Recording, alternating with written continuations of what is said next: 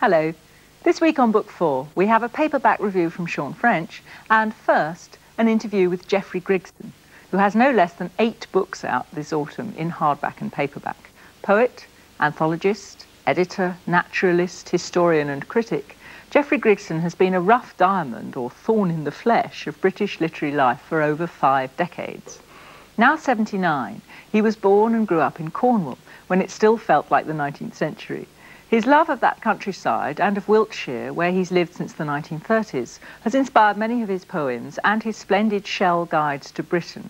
That passion for English places and things goes with his enthusiasm for painters such as Samuel Palmer, Ben Nicholson and George Stubbs, for rural poets like John Clare, William Barnes and George Crabbe, and for odd, rich corners of English literature, which he's collected in his many anthologies, including Before the Romantics and, most recently, the Faber Book of Reflective Verse. But there's another side to Geoffrey Grigson, and that's the pugnacious urban critic. He greatly admired Wyndham Lewis, an independent and belligerent writer. It was very much under his influence that Geoffrey Grigson founded and edited New Verse from 1933 to 1939.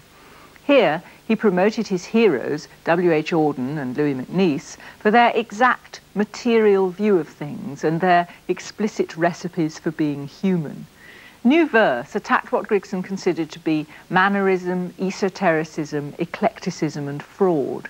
Among others, the work of Edith Sitwell, Ezra Pound and John Betjeman came under his lash.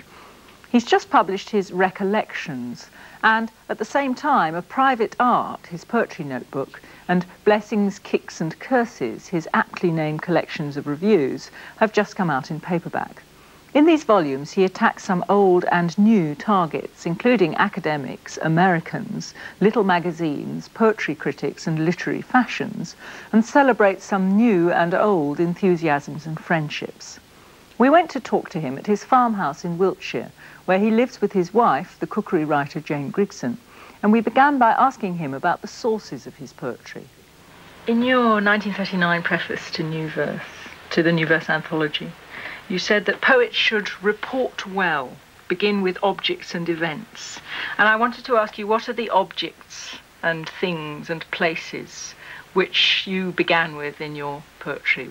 I rather suspect the childhood ones, really. Miscellaneous childhood ones of almost every kind. Can you give me an example of a childhood experience that's come into a poem? Yes. I think it's come into a poem. In the valley, in my village in Cornwall, my parish in Cornwall, in the spring, it started to rain like the devil. And then the sun came out, and sycamore stems were glittering. It was absolutely wonderful. And I've never forgotten it, and it comes back again after years. And it must be 50 years ago. Do you think of yourself as a rural poet, writing in a tradition of rural poetry, of English rural poetry? I'm thinking of Hardy or of Edward Thomas. Yes, I don't like the idea of being a rural poet. I mean, I think everything can possibly go into a poem. It may be rural, it may be a painting by André Beauchamp, it may be Ben Nicholson or something of that kind. Maybe something quite different, or something one's picked up from reading archaeological books and the like. I mean, I think it's it'd be too confined. I don't think I wouldn't call Hardy a rural poet. I think it's been rather pushed onto Hardy, really. He's a life and death poet, all right, but not a rural one. Except that, he lives more in the country than he does in the town on the whole, and so those experiences come easier to him. Do you think that's a narrowing definition of poetry, then? I don't like it when it's applied to me. I mean, one has to apply to practically everybody, every poet one really likes. But you do use earth and cress and rocks and moss and stars and rain and weather and things like that a lot, don't you? Yes, well, they're all around us the whole time. One can't avoid them. I mean, you know, they press on one's life, or they entertain one's life, or they depress one's life. Rock. Essential is rock. In its extrusions, let it not be too soft and friable, so too slatternly. Also, let it not be chalk, with that I am not at home. Let it not be, as a rule, too hard, too rough, too resistant of hard frost. Granite, though not basalt, I refuse. For preference, let it release water, admit roots, breed flowers. Could I go back to New Verse, which I mentioned to start with? What did you want to do in New Verse when you started it? Well, New Verse came at a very interesting moment. I could find a better word than interesting, no doubt. The Georgian poetry, that rather sort of feeble, natural, really natural poetry, leaning over the gate and looking at a galloping lamb and so on, was fading away. And there was clearly, with poets like Louis MacNeice and Auden, something quite different and something much more universal coming, universal in particular. And it wasn't well received. Oh, there were people, you know, he was nobody, he was nothing, he was obscure, he was this, he was that. And I had this feeling, what with painters and writers, that one wanted a magazine, however small, which however combative, and it needed to be combative, to make room for them. You published a lot of Auden. What was it especially that you admired about Auden? Well, in one sense, he was racy. You know, he put things into poems which weren't poetical, and which became poetical because he put them in the poems. I think that was the great point, and the great point of freshness and so on. And, somewhere Wyndham Lewis, talking about Auden, said that whereas Eliot had been rather on the dry side, if not on the dry side, on the verbally mean side. You know, he didn't waste much, and Auden had come with a loosened tongue. Do you think that Wyndham Lewis and Auden and MacNeice were better modernist writers than, say, Eliot, the late Eliot or Pound? Do you think that there's a sort of division between the modernist writers you admire and the ones you think had a rather baleful effect?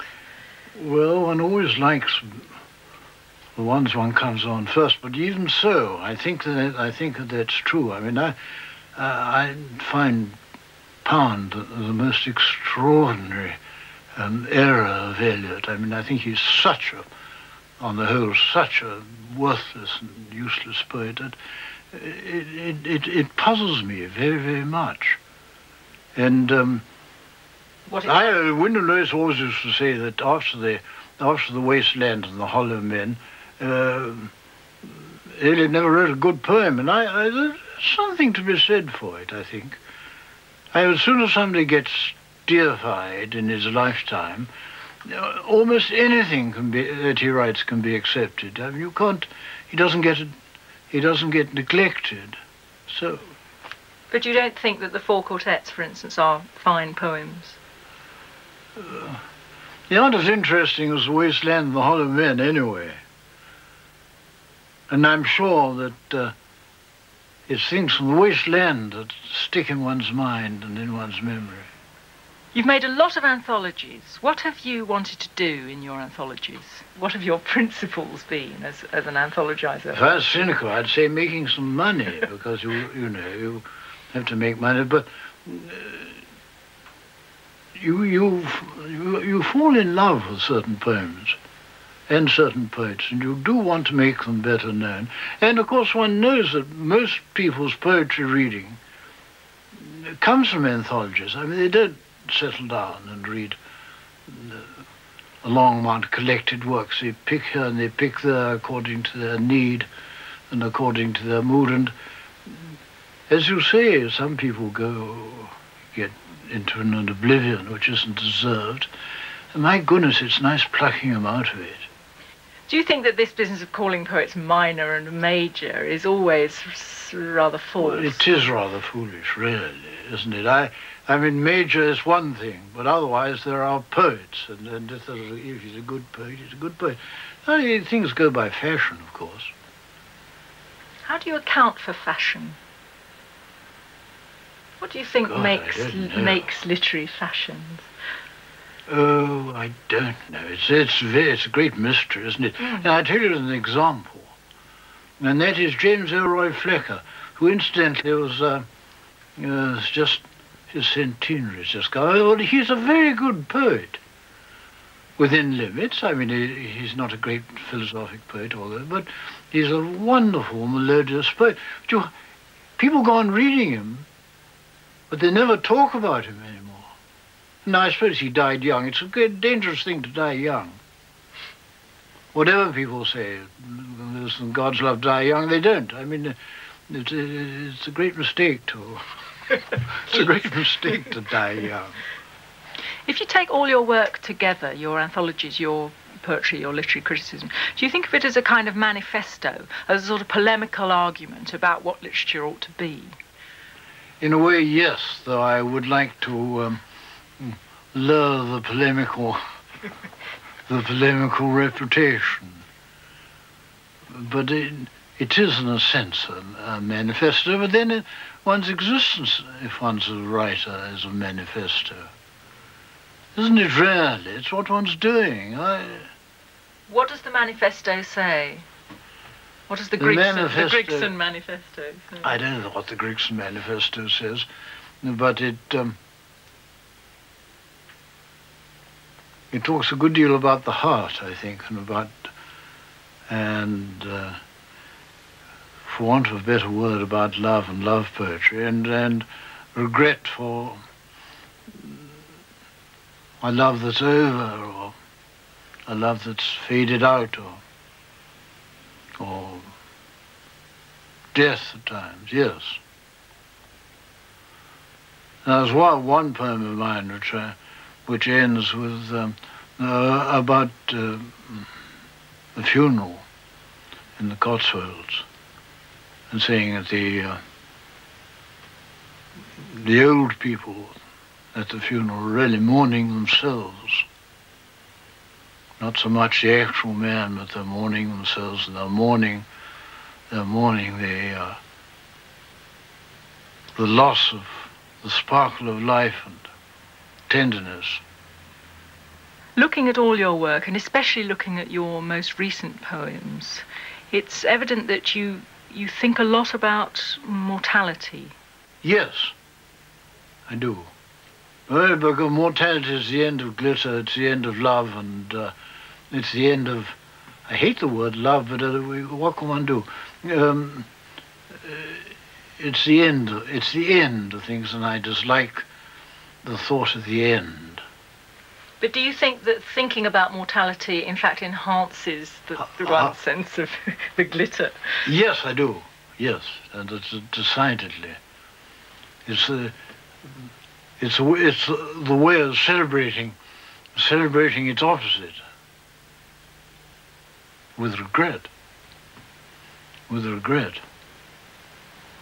His swans, the remote music of his swans, their long necks ahead of them, slow beating of their wings in unison, traversing serene grey, wide blended horizontals of endless sea and sky. their choral song, heard sadly, but not sad. They sing with solemnity, yet cheerfully, contentedly, though one by one they die, one by one.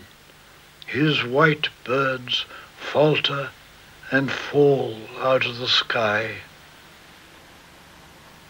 You're still quite fierce, though. That passion and enthusiasm and desire to get away from the ordinary has run you into quite a lot of fierce quarrels and feuds. And someone referred to you as the Thucydides of literary journalism once. Now, do you think this is fair, that this association with you, with sort of fierceness and crossness? I find it rather sad, and I admit it's my own fault, really. Then you see, whoever lived by writing poems unless he was a bad poet? Yeats, I think, said that he never in any 1 year of his life as a poet made more than £250. Well, you've got to do something, and you've got to sort of draw attention, not perhaps to yourself, but it's really sort of no good sitting back. Unless one is an absolutely superb, brilliant poet, one must make what money as one can. But you say that you perhaps slightly regret the extent to which new verse, for instance, was what you call a malignant egg. Yes, I would cross out malignant, I think, now, because it wasn't really malignant at all, except that it had a lot of targets. It had a lot of targets, yes. I agree. But and you'd stand by those targets? Actually, as targets, yes. I don't stand by the targeting so much. I mean, I should have, let the dead bury the dead a bit more, let the slack, leave it alone in the hopes that people will come to their senses eventually. Perhaps so. Too much is remembered. It is time more was forgotten. Let these peacocks outside Warwick Castle yell, peck, and display cinnamon, blue, green, black, and grey, and that will do for today. It is time for more to be covered in deep soil and to sink. It is time for rather less to be printed or scattered through air. Time for more to be written again by hand in black ink. Too much is found. It is time to tread, not to dig. Let much more be lost through holes in our cotton pockets, more spent on sherbet and on the quick transience of Roman candles and rockets. Too much is told. Banish polymath Steiners and 77 other bright British shiners, naturalists, archaeologists, publishers of publication in parts, Norman Mailer, and all long-winded farts. To an artificial, not too get-atable or too satellite isle, at least for a while, beyond the blind side of the moon, and for our health, and your muse's health, O strictest Apollo, may it be soon.